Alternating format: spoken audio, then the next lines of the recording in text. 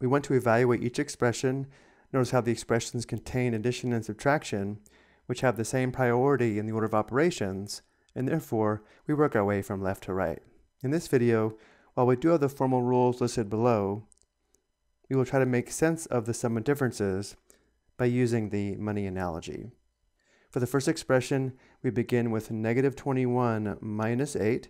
We can think of the negative 21 as a loss of $21, and then for minus 8, we lose $8 more.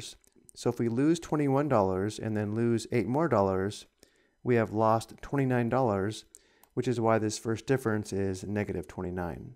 So we have negative 29, and then we have minus negative 20 plus 15.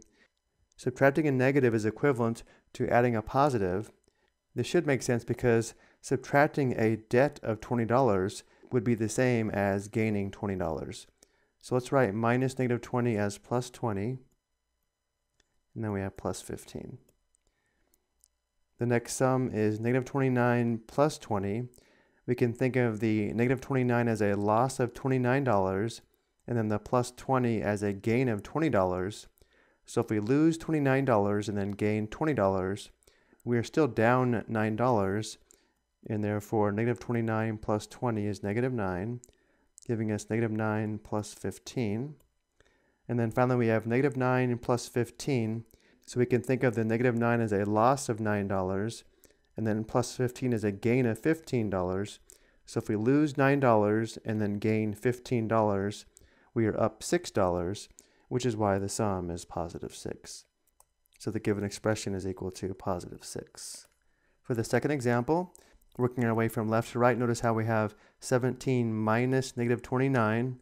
Subtracting a debt is the same as adding a gain, or subtracting a negative is equivalent to adding a positive. So let's write minus negative 29 as plus positive 29. And again, because we have addition and subtraction which have the same priority, we work our way from left to right. Notice here we have a positive plus a positive. No special rules are needed here. We just go ahead and add.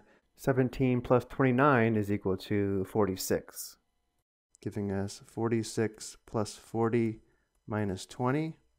For the next sum, again, we're adding two positives.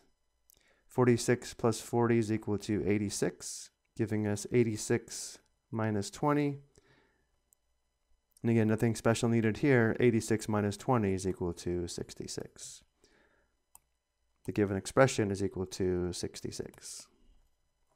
I hope you found this helpful.